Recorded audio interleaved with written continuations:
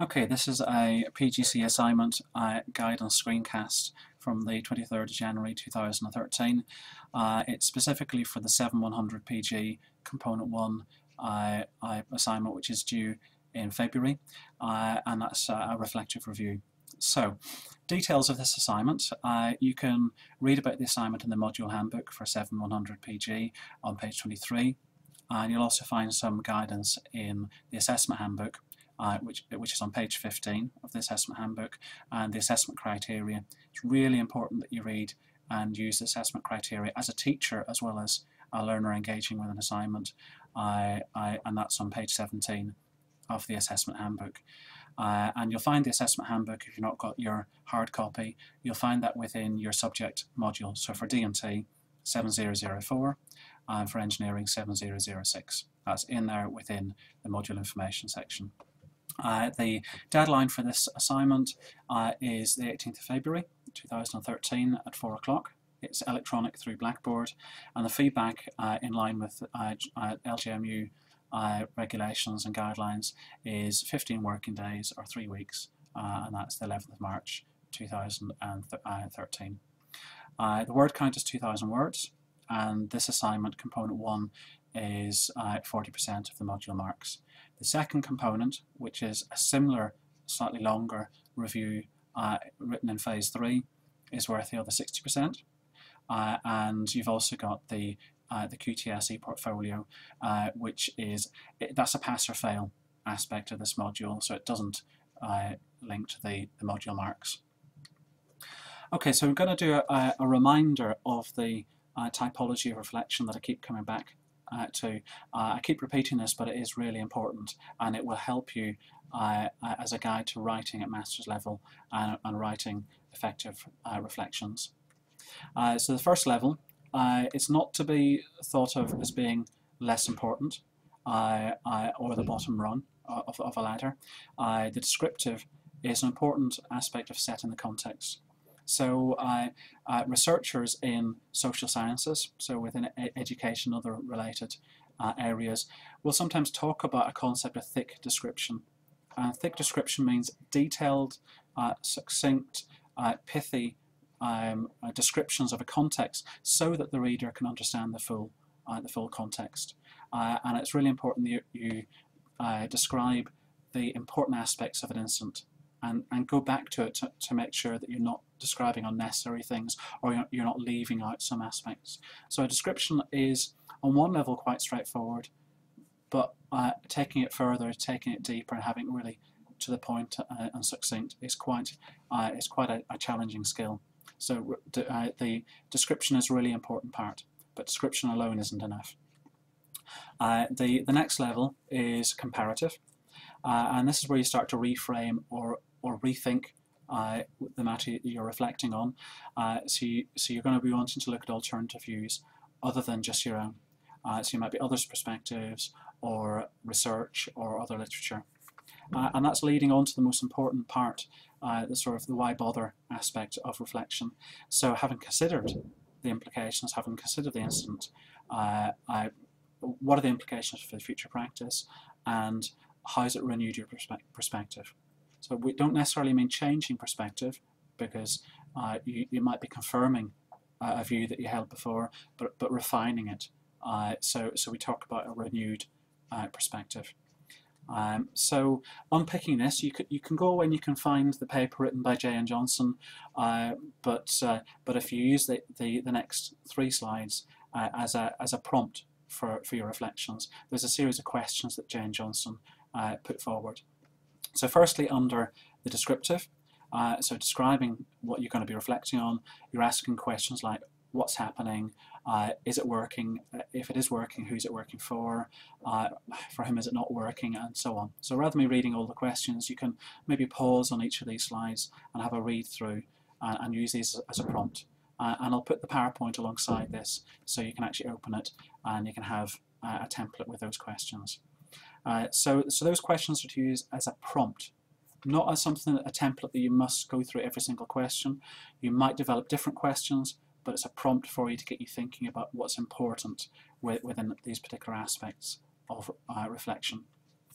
So the second layer, and this is what's going to really move you up into master's level writing and thinking, so up from the 40s into the 50s and beyond, it's thinking about how you're starting to look at what you're reflecting on from different points of view. So again, rather than reading through, you might want to pause this slide and just reflect on those questions and use them as prompts. This links really quite neatly with another concept which has been talked about in lectures at John Moores called Brookfield's lenses. So 4 lenses that Brookfield put forward that you can look at comparing your experience through. So comparing it through students' eyes. So what was the experience for the pupils or the learners, and how do you know that's the case? So how did you find that view, or how did you gather that view? So was it through you observing, or was it through asking the pupils or learners or teacher? Secondly, it's looking at colleagues' perceptions, and in most cases that's going to be your school-based tutor, so the mentor who's working with you, but it could also include observations from lesson analyses, from visits. So looking at, well, what do other people say about what you're experiencing? Thirdly, and really importantly for M-level writing, master's level writing, is looking at what literature says. So what theories or research can say something about what you've experienced, to either help you understand it further or explain it, or to give you different ways of thinking.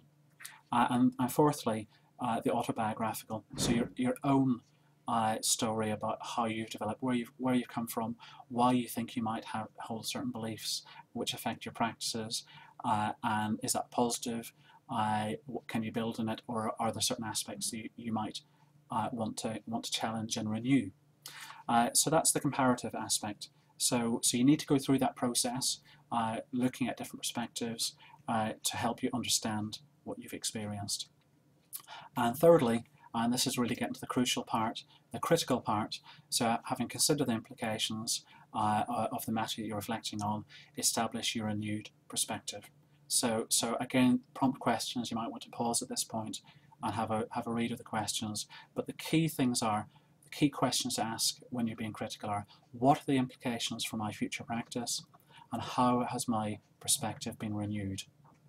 Those are the two critical aspects, and that sort of gives you a little bit of a guide as to when you're actually being critical in your reflection. So another way to think about it, this came out of some conversations with past trainees, and particularly one with an engineering trainee who'd come from electronics engineering. So we talked about the system, input, process, output, and feedback. So this might be a useful analogy to help you understand what you're doing when you're reflecting and looking at experiences. So the first thing you do when you're analysing a system is you wouldn't look at the process, you wouldn't look at the complicated bits, you'd look at the output. So you might ask yourself, what are the outcomes from this incident? Now, by learning outcomes there, we don't mean the learning outcomes you wrote before the lesson, we mean the actual tangible learning outcomes, what actually happened as a result of the lesson or as a result of the incident. Next, you start to look at what was the input. What planning went into it, what strategies went in, what preparation had gone into it, what did you expect to happen beforehand. Then we start to look at the process, look at what happened. So what was the incident, what happened in the incident, what behaviours were evident, and that could be teacher behaviours or learner behaviours, and what were the knock-on effects, which then leads us on to the feedback loop, so bringing us back in. So how can we do it different? How can we look at the situation differently? Could we do it by observing other teachers, looking at lesson evaluations, reading literature, etc. So that might be a helpful analogy for you to use when it comes to the process of reflecting on an experience from a systems analysis point of view. That links quite nicely into another bit of theory that we've talked about, and that's come from Agiris and Sean, their reflection and action with their double loop and single loop.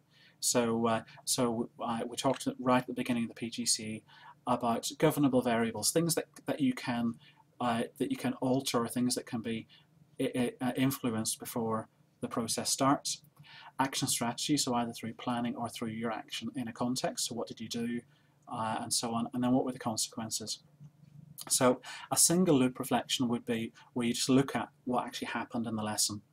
or the incident you're reflecting on, and what were the consequences. But a full double loop reflection would go back to, well, what were those variables, what were those inputs, similar to the previous slide with the input process output, that could have been influenced.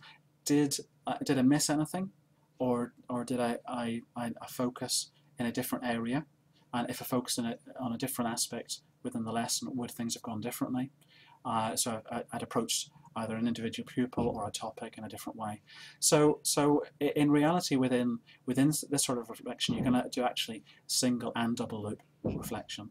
But you want to be thinking about, well, what were the variables? What could have been done differently? And that's where literature, the views of other colleagues, etc., can be really helpful in that reflection. So that's an underpinning theoretical approach to reflection.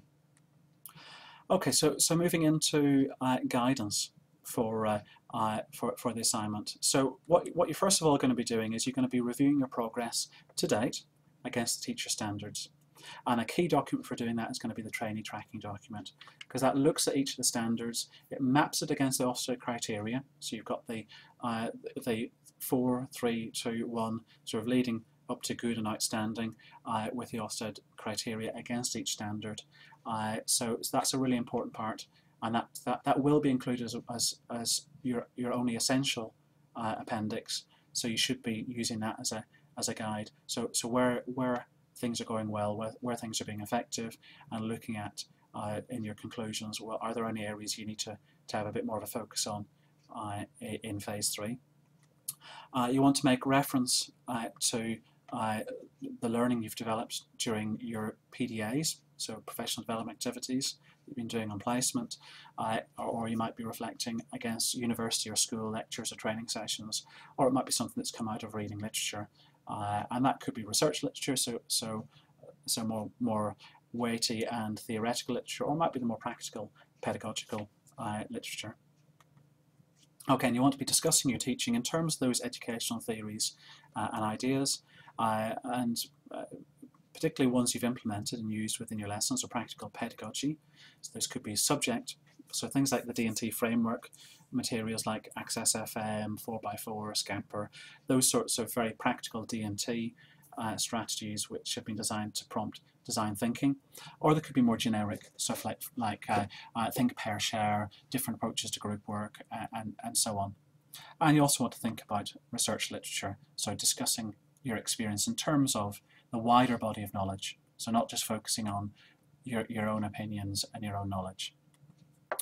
Okay, so continuing with guidance, so you might be referring to critical incidents. There could be classroom situations, they could be arising from mentor or tutor meetings, tutorials, observations. So a critical incident is not necessarily something which is classroom based, although many of them are. Or it might be something that's come out of literature, so something might have challenged you either in reading literature or through the university sessions, which has caused you to think and reflect. And you're going to be thinking about what's influenced, so critical incidents in terms of what's influenced and what's either changed or renewed your approach to teaching. And this all needs to link into using the review to set targets, so smarter targets for your next training phase. So as going into phase 3, what are your targets from these instances going to be? Not general targets, specific targets for what you're going to be reflecting on.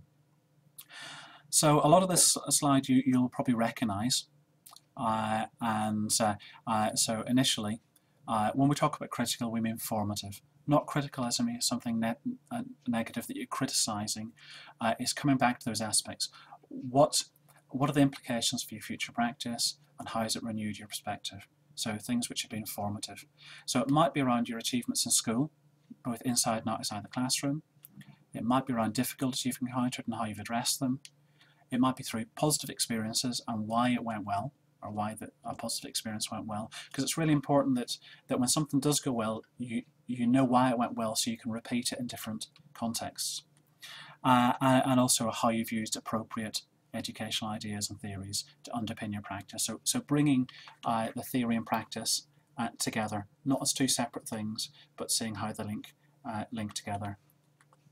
Okay, and so I'm going to suggest a structure for this assignment, and it's going to be based on the subject knowledge construct that again I've talked about on a number of occasions, which looks at school knowledge, subject knowledge, pedagogic knowledge, and that comes from some research. So we're going to look at that in terms of you're going to set an introduction. You're going to reflect on three different instances, one from subject knowledge, so that the standard related to that it would be S3. One instant regarding pedagogical knowledge, and you've got quite a lot of choice there. So you could have S1, S2, S4, S5, S6, S7 that you could reflect on, and you're going to have a professional knowledge or a school knowledge, so what it means to be a teacher in a school, and that might relate to the standards in S8. And you're going to have a conclusion, or you're going to have concluding thoughts, you're going to have references, and you're going to have appendices. So that's a general structure. So introduction 1, you're going to have your critical instances 2, 3, 4, conclusions 5, references 6, appendices 7. Okay, so your introduction should have a context.